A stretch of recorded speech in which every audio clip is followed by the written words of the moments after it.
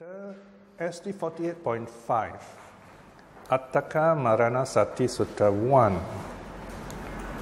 Okay, so this is the first 8th discourse on the mindfulness of death, A8.73.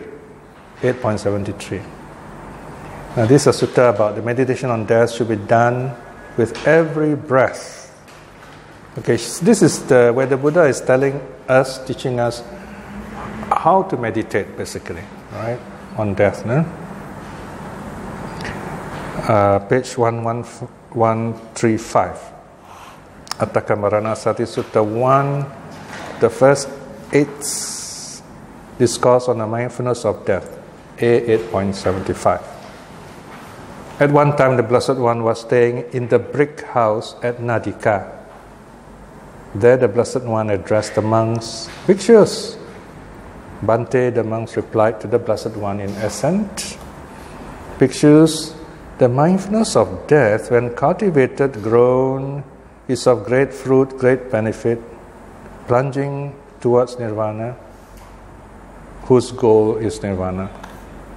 You, Bhikshus, cultivate the mindfulness of death." Right? So here the Buddha is telling us, not just the monks, telling us, okay, we should reflect on death. When this was said, a certain monk said to the Blessed One, "I, Bhante, cultivate the mindfulness of death." So the monk said, "Yeah, I practice this, you know." Then the Buddha asked, "But how, Bhikshu, do you cultivate the mindfulness of death?" Then this monk said, "Here, Bhante, I do it thus. Indeed, should I live only a night and a day, I would wisely attend to the Blessed One's teaching. Much indeed would be done by me. Thus Bhante, I cultivate the mindfulness of death." So he says, okay, I do it day and night, all right? And then another monk said, section 7, "I too, Bhante, cultivate the mindfulness of death." Then the Buddha again asks, "How do you do it?" Then this monk says, "Indeed, should I live only a day," right? So maybe my life only one day, this monk reflects. Previous monk is 1 day, 1 night. So this monk says, in my case, I reflect that maybe I just live for 1 day more only. So I better practice, better meditate. Then the third monk, section 9, says that he meditates for only half a day. All right? So wow, he says, rather he reflects, maybe my life will only last half a day more. How do I know, right? I don't know. And then this goes on. Another monk says, section 12, maybe I live for only just the time it takes to eat a single alms meal. Right? You take one handful, you put into your mouth. Maybe, that much, that long only. And I reflect that I will die. Then the monk number 5, section 13, he says, "Indeed, should I live just the time it takes to eat half an alms meal." I just maybe take a bit only, half that time. Next month, 16, says, "Indeed, should I live just the time it takes to chew and swallow 4 or 5 morsels, right? Chew food and then just bite 4 or 5 times and then swallow." Then monk number 7, section 18, says, the third line below, "Indeed, should I live for just the time it takes to chew and swallow a single morsel, 1 mouthful only." Just now was 4 or 5 mouthfuls. Then comes the last monk, number 8. He says, section 20, "Indeed, should I live just the time it takes to breathe in and then out, to breathe out and then in," right?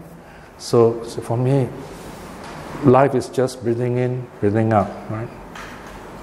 Okay, so the Buddha said, all right, very good. So you all have your own way of practice, right? The 8 ways, everything's repeated. Then the Buddha comes to his own conclusion. Section 22. It says, those monks, bhikshus, are said.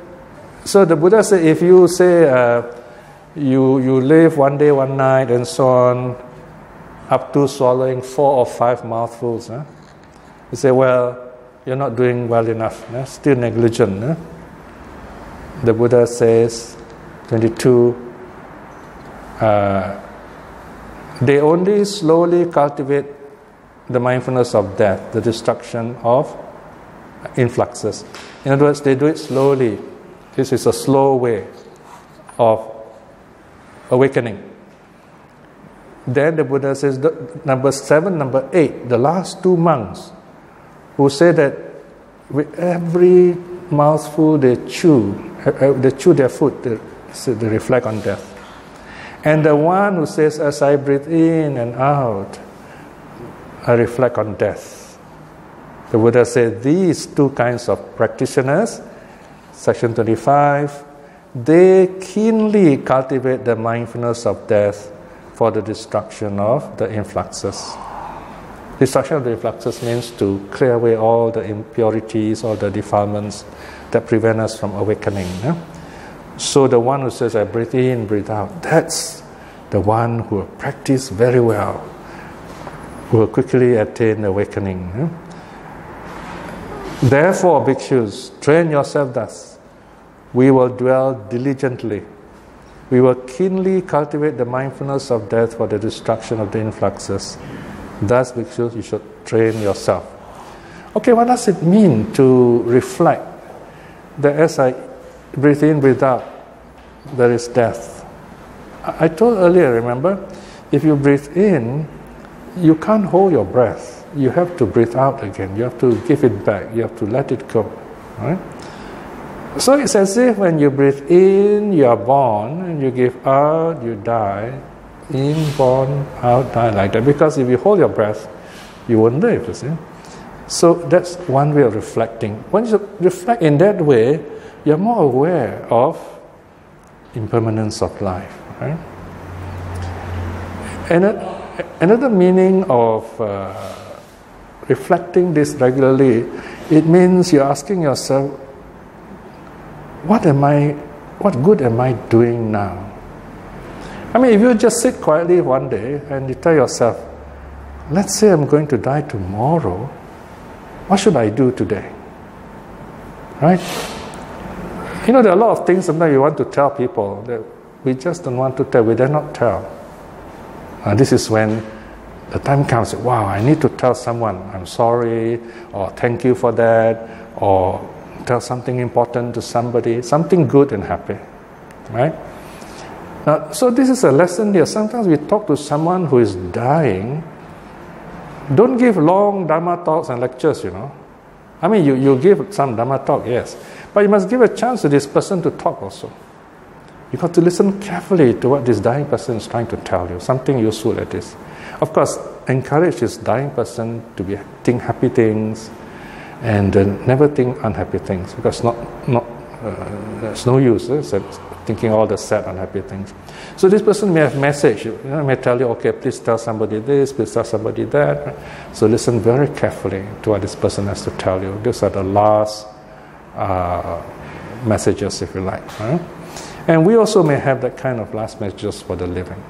Okay, so that's the meaning here, to reflect on death, breathing in, breathing out. To see this life as valuable and what am I doing good about it right now. Okay? You know, I try to practice this when I'm doing my translation work, right? You know, translating for 20 years is not an easy thing, you know. I know some of you may say, oh, my goodness, how boring it is. How does it do it, right? Well, one is reflection on death, you see. Let me give a simple example. Okay, I finished one paragraph. I said, wow, this is tough, you know.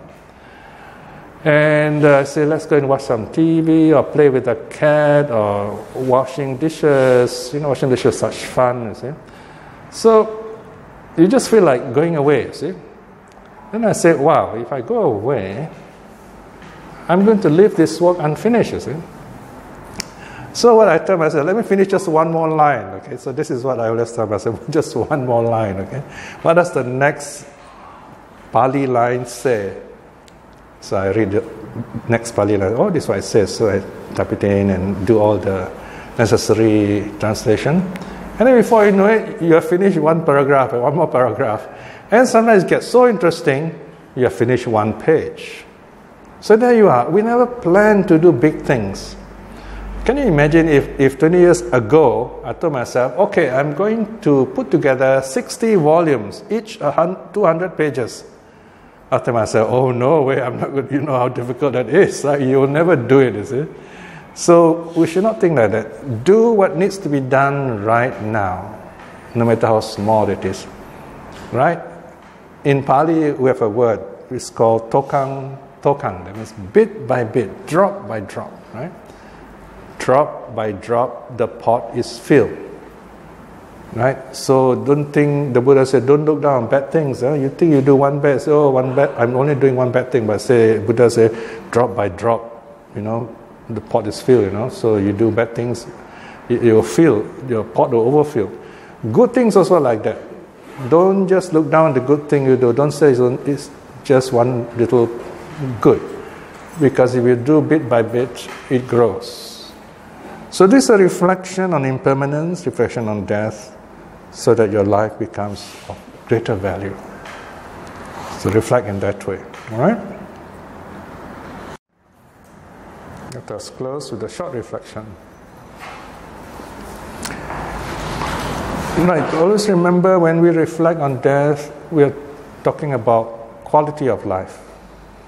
Impermanence means we only have so much time with the people that are important to us. Or if we are facing difficult people, it is still impermanent. Time will pass. When we have good things, time also will pass. Time seems to pass faster. And when we are caught in something bad, it's still actually the same time, but the way we think makes we feel as if time is slowing down. This is how our mind works. But if we are happy all the time, living in the moment, then we'll see time moving just as time would move. That everything change and we learn something wonderful from it, and our life become even more precious, better. Other people can also learn and benefit from us. Reflecting in this way is wonderful good karma.